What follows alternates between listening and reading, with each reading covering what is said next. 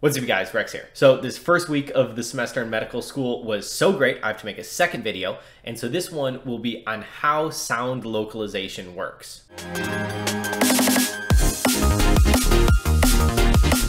So this was really cool for me to learn about because I was biomedical engineering in undergrad.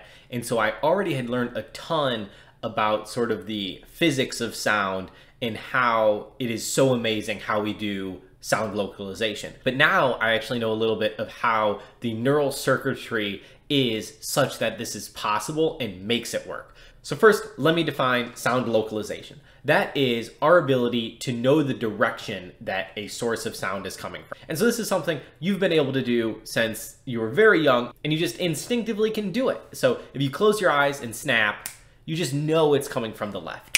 You know it's coming from the right. You know it's coming from there, there. Doesn't matter where. You just know where it's coming from because your brain is subconsciously processing this information and making it happen. So let's start with the physics of how this is really cool. So if we draw a little head, which will be the ugliest head ever with two ears, so this is a top-down view.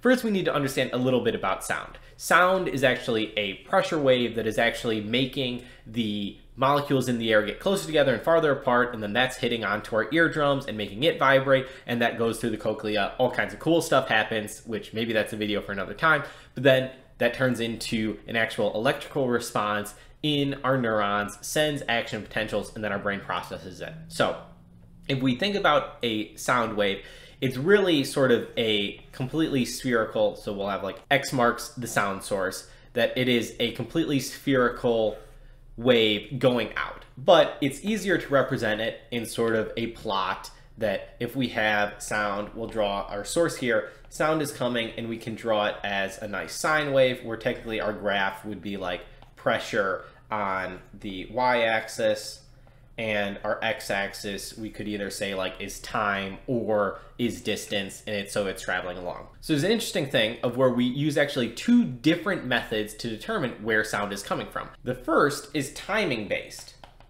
And so this is what we use for sound that is less than about 3 kilohertz.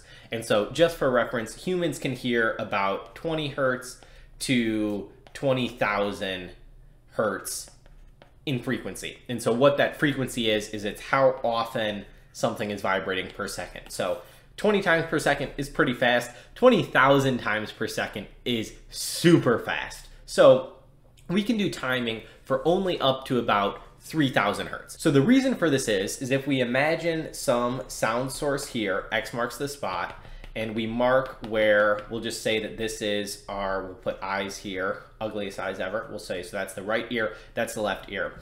If we have something that is a really low frequency sound, and so it comes and it has a wave like that, and so we can see here that our right and left ears are seeing different parts of the wave. So we can we'll say that that's our graph, that's our baseline. So our right ear sees it at this part of the wave, and our left ear sees it at that part of the wave. And so that's easy to distinguish. But now if you imagine something that is a higher frequency such that it goes through, now what our ears see is potentially the exact same thing. And so it's impossible to distinguish the timing difference because our ears are actually seeing the same thing, that it's now like in phase, so to speak, and no longer out of phase because of the difference. So the other method our ears do is to use the actual loudness difference. Now, this loudness difference isn't actually that significant when you have low frequency noise that is below 3,000 kilohertz, just because of the way sound works, that low frequency noises are better at getting around objects. However, high frequency noises are not very good at getting around objects. So now if we imagine that sound is coming from here, in order to get to the right ear, it has a nice straight shot path. To get to the left ear, it actually will have to go and then sort of loop around the ear and get over to our left side. And in the process, it actually is going to have a significant decrease in noise. And so I think a better representation of how that's working is, remember, these are actually spherical waves. And so this spherical wave, it's gonna hit this right ear first, but it actually will have a much harder path of actually getting to and sort of bending around to get to our left ear.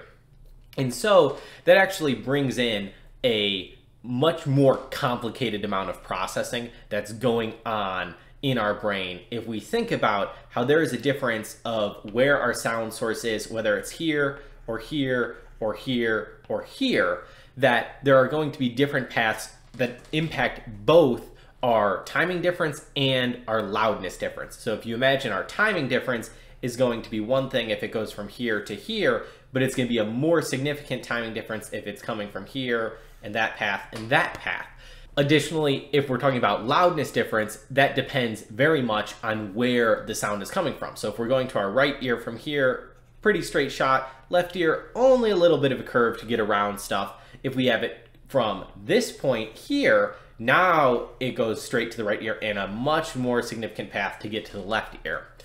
And this is complicated by the fact that the amount of attenuation caused by going around our head is very frequency dependent. So our hearing has to know, okay, is this going to be a 10 kilohertz noise? So we should expect this amount of decrease in loudness between our right ear and the left ear for 10 kilohertz. And so if we think about all of the processing our brain has to do, is that it interprets, okay, we'll say that this ear hears a sound that is 5% louder than this ear.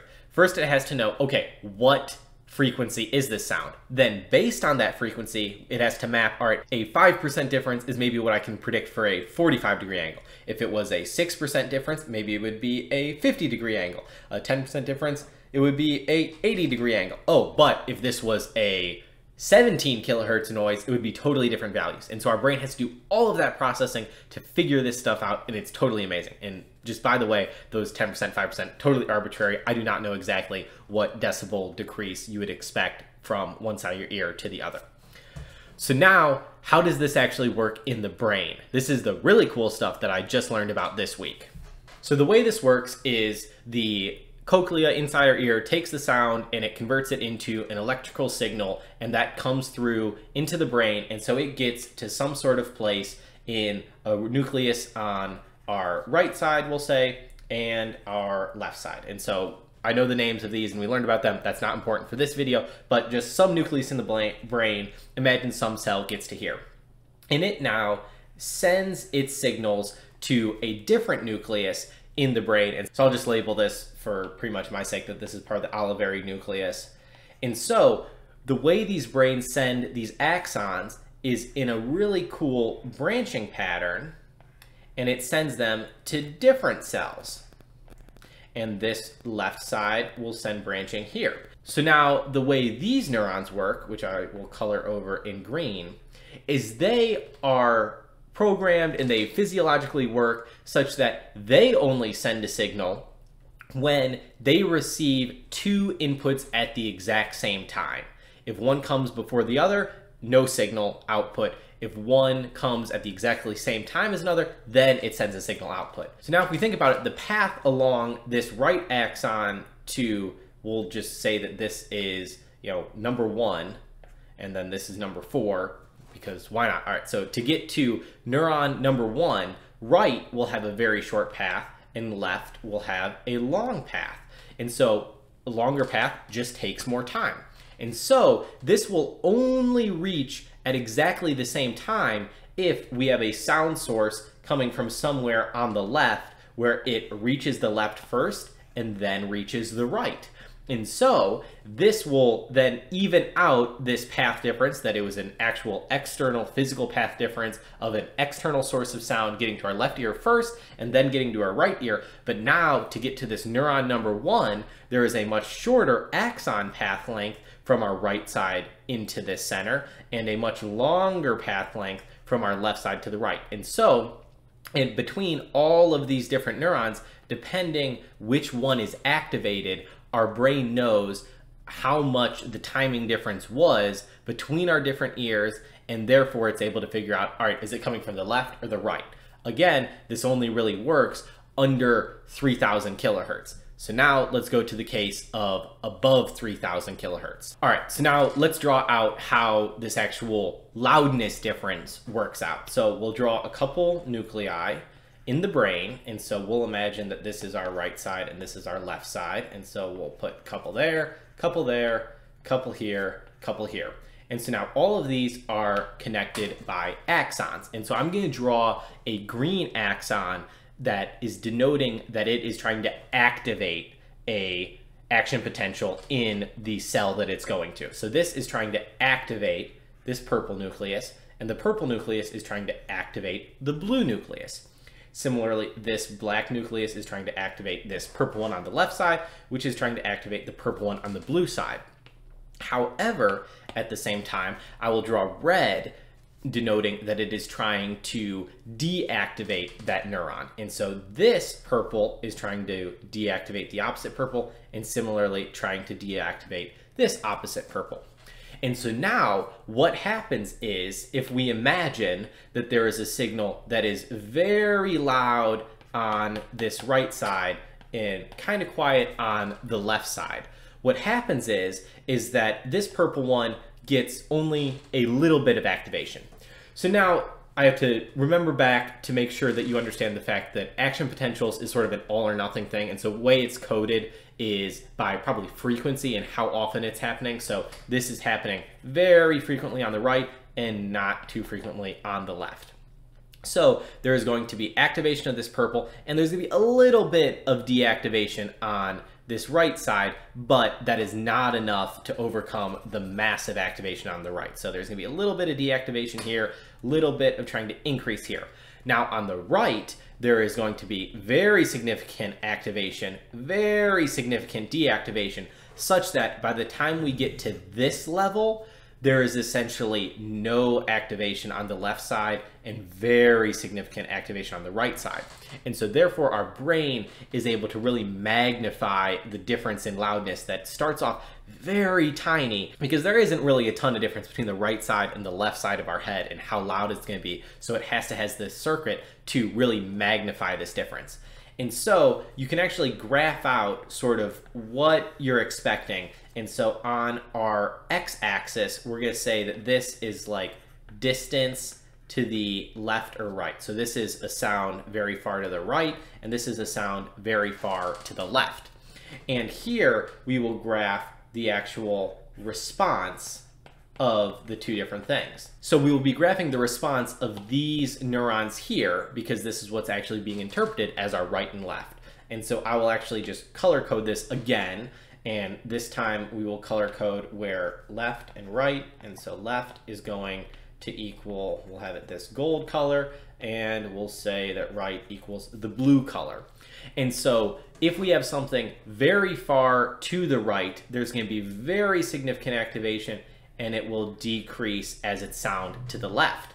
Similarly, if we have something very far to the left, it's going to have very significant activation, decrease down to here. And so now our brain is very easily able to interpret this difference here to determine how far to the right or how far to the left something is. And notably, you can imagine the scenario where it's directly in front of or behind us, where there is going to be equal loudness in our right and our left side. And so there's going to be some sort of just minimal response of both, where they're sort of equally canceling each other out, such that there's not much response in either the right or the left, and it's very equal. So to determine how it is, whether it's down below us or up and above, we actually use much more complicated cues based on how it's actually hitting our ear, and that's changing the pitch. And so that's a story for another time and very complicated. This video is already really long, so we'll leave it at that. Super cool physics. Also, maybe even cooler neuroanatomy of how this circuit is built into our brain, and genetics determine that circuit. And it's incredibly complicated and amazing to me that our brains are able to develop in such a way that this works in all humans all the time. Absolutely marvelous. Love human anatomy, love the brain. Even if I'm not super interested in going into medicine with the brain, still super cool. So if you have any questions, comments, or concerns, I'd love to hear about them down below. I'll read and respond to every single comment. Make sure you subscribe, hit the notification bell if you want to catch more of my videos as I learn cool things in medical school. As always, like the video if you like the video, dislike the video if you dislike the video. And until next time, don't be ordinary, go be great.